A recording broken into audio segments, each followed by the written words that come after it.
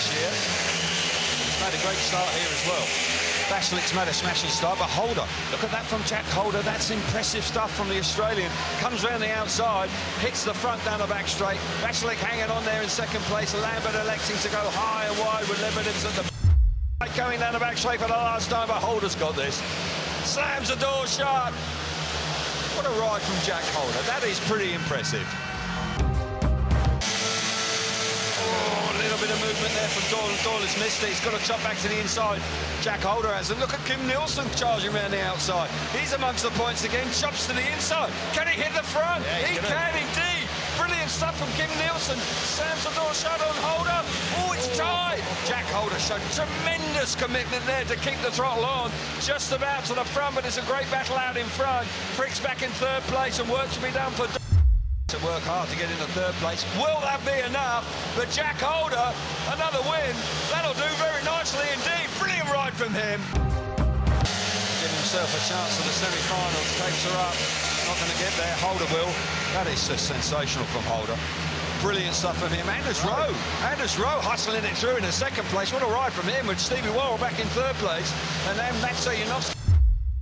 Brilliant performance from him. Gate number 4 working a treat. It's tied for second with Worrell hanging on there with Matej Janowski back in third. Jack Holder, 9 points prior to this race.